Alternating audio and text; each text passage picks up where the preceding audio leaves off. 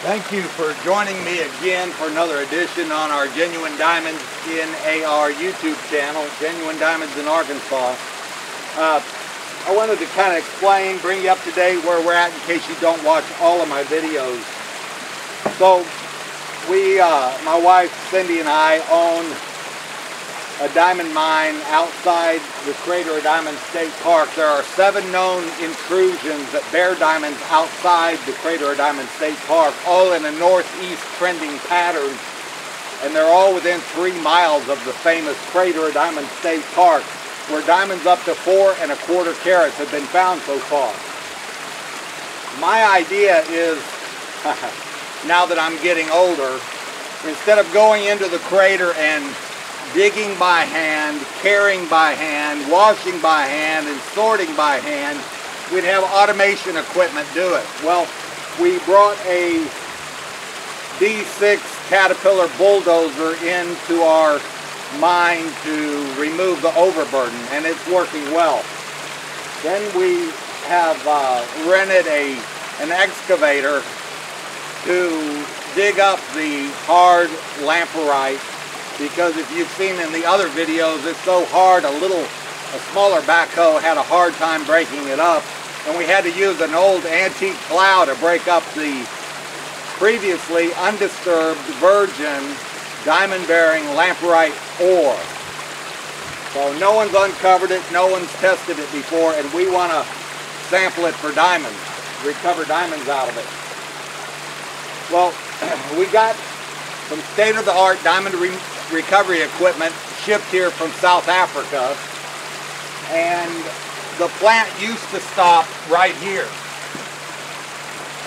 and the oversized rock dropped off the end. Well, I wasn't comfortable with that because there could be a diamond inside this lamproite ore, because when we dig it up, it's great big huge chunks, and it rolls around in the scrubber, it breaks up smaller, and a lot of it is jigged over here, 2 smaller sizes. But this oversized stuff, there could be diamonds encased inside of it, and we want to release them. So the stuff that doesn't break down the first time through the trommel scrubber, we want to recirculate it. We want to send it back on through. And I've tried various different things on the end here in expanded metal, and what I was doing was scooping up off of here, putting it into buckets, and then the buckets we loaded up in that small backhoe when Kurt Lenz was here, and we fed it back into the plant. Well, now I'm feeding with an excavator, and I still have to scoop here. I spend so much time. I'll feed with the excavator and then come around here, and I'm always scooping gravel all day. And I want to automate this into the process. And this is not what I had in mind. I mean, it works great. I fixed an aluminum frame there, and you can see the water is recycling. The water pumps out of our settling pond here, and it goes up and comes down here, and then I have this aluminum frame and stainless steel screen that catches the big rocks, and the water washes on away. But I'm always wanting to invent the better mousetrap, and like I said, the whole purpose of all this is to have automation.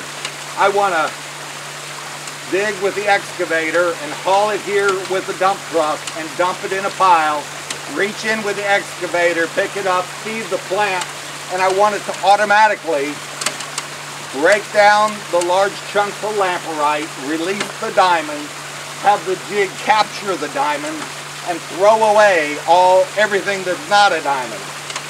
Everything's working real well, except I'm not real happy with this labor-intensive part here. So, if you will check back with me tomorrow, I'll post a video of my latest idea for fixing this problem here. I added this golden diamond sluice that I stole off of my dredge that I bought from Keen Engineering years ago, and it's working well. It's a big diamond or topaz, came down here, it would catch in these ripples under these waterfalls. Do you see how this is waterfalling here?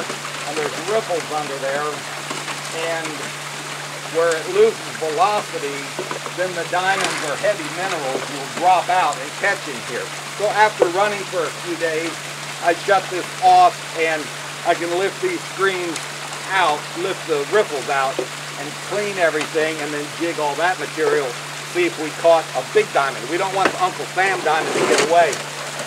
Just a short way from here is Crater Diamond State Park. Diamonds up to 40¼ carats have been found. And that would be in this size material.